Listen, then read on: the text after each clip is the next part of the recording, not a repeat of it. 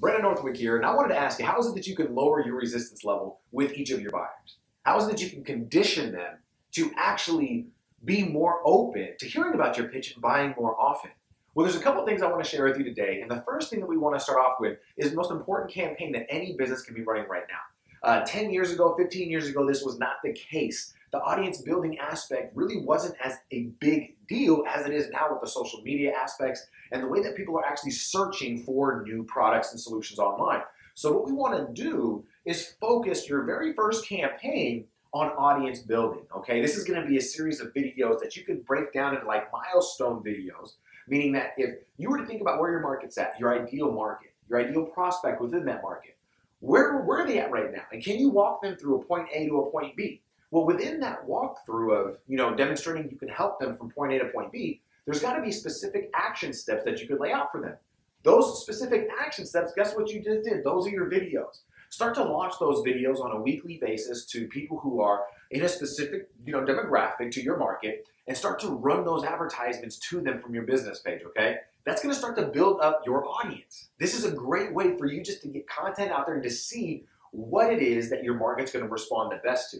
This is just a testing purpose, and it's a branding purpose so that people can start to see your message, hear your message, and feel like they can start to know you.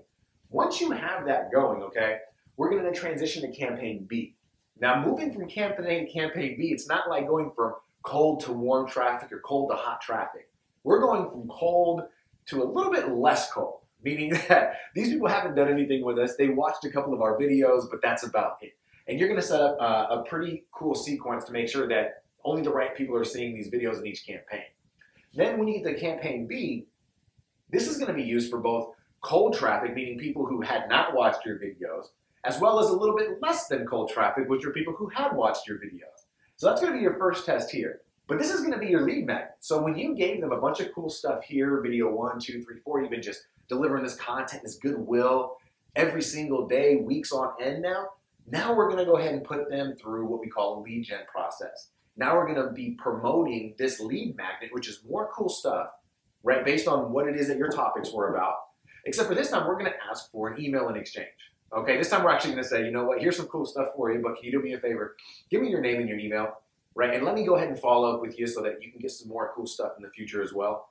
And so now we have lead magnet 1, 2, 3, and 4. Now, a way that you can do this to make sure that you're maximizing your time is take the data from these videos, and whichever video performed the best, make some lead magnets around that topic. Your market's telling you that they like that topic. Your market's telling you they want more help here. Why not just give them that help, right? Pretty cool, pretty easy. Then we want to move down to campaign number C. Now you can see here's where we're moving finally from cold to warm. Now we know they've been watching our videos. We know they've been opting in. We know they've been engaging. Since that's the case now, they're pretty familiar with your name now. They're pretty familiar with what you have to offer. So now we want to give them an actual offer. Can we sell to them? Yes, we can. We've earned that right now. So what we're going to do is we're going to figure out, well, how do we want to package this? We want to have 1, 2, 3, 4 different angles. And like I said, these are minimums. So when you look at this, don't go, oh, I only have to do 4. No, that's the minimum that you want to do. So when you're looking about how to actually package these offers, package them in a few different angles. You can come at it from an angle of like us against them.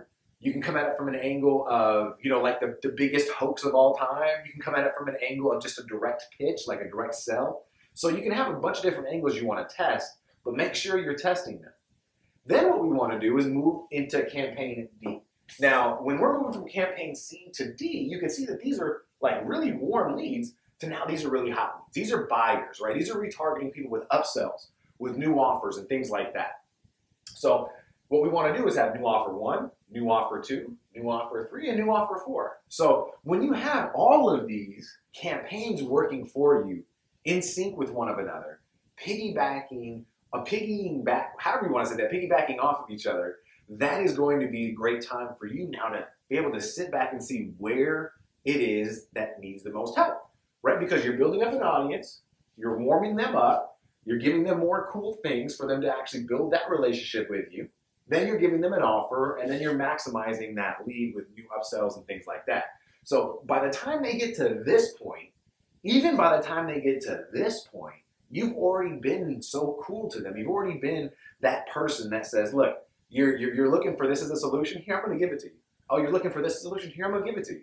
And you're just constantly giving more value than anybody else is. That relationship you're going to build with the people who are actually engaging and consuming your content is going to be stronger than anything you might ever imagine. So what I want you to do next is, if you would like more help with how to put this together, and you want more in-depth training on what each of these mean and how to actually do it side by side, click by click, I want you to click the link or the button around this video. It's going to take you to a short letter where it's going to explain more about my newest online academy called the Do Whatever It Takes Academy. It's got over 110 lessons in there. It's a private training group on Facebook. We got customized lessons you can go ahead and submit to our staff. You have all kinds of great things that can happen. We have 2 monthly meetings. We have pop-up sessions that happen live with our members. You cannot escape the fact that this is the only interactive, 100% interactive training site online. So if that's something that you're interested in, you want that side-by-side help without paying those high ticket consultation service fees, then click the link or the button around this video, check out that letter, and activate your free 14-day trial into the Academy today. I'll see you on the inside.